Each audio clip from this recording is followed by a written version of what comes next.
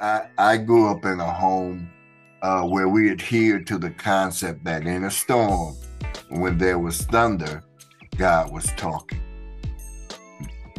Out of respect to God while he was talking, as children, we had to sit still and turn off the television, stay off the phone. We had to be quiet.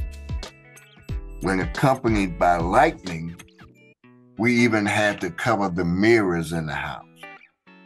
Now, I never knew the why of the whole covering the mirror thing.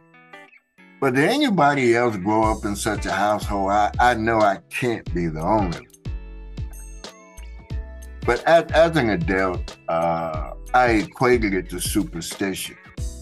Later, looking back as a biblical believing Christian, I see a lesson that was being revealed and taught in this. The lesson was that when God is speaking, the only thing that matters is listen. All other sounds and activity need to cease.